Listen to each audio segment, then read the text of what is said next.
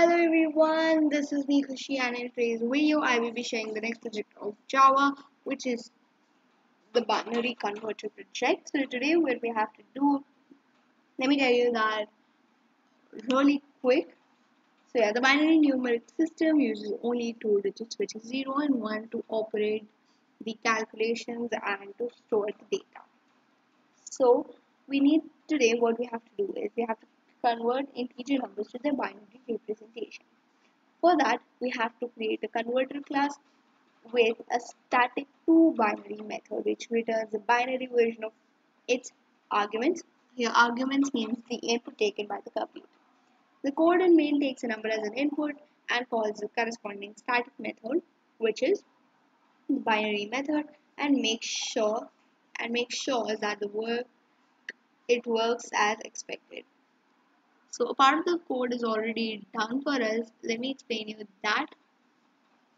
Yeah, so this is what we have to paste over here, but before that let me just remove all this part.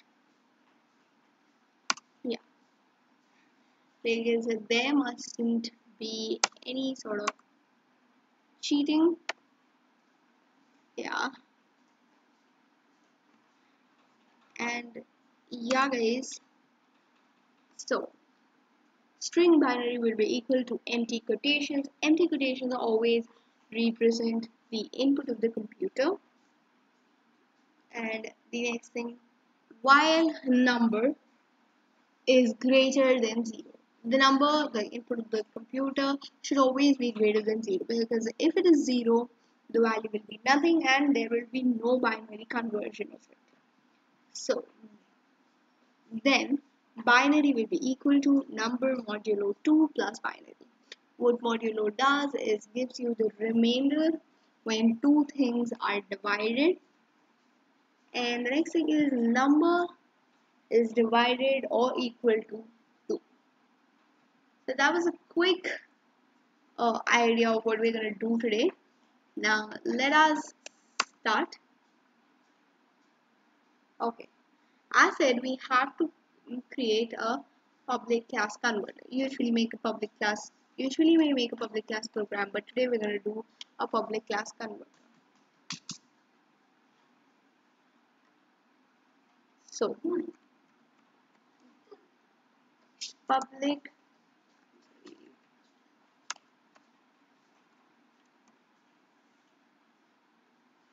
class, okay, we have mistaken again, and then will be converter. That is it. Now let's open the curly braces and go down. Now another thing which is told to us, we have to create it with a static to binary method. So let's do that. So public static string, instead of void we are using string right here, and the next thing is the method name, which is to binary. In the brackets we're going to write int num. Int num is a short form for integer number. Yeah, because that is our input, so that's the reason why we're going to use integer number. Now let's open another curly brace, and it is the time to paste this part over here.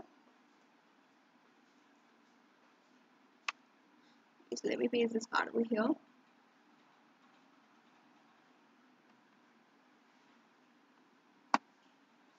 Let me paste, let me select this thing.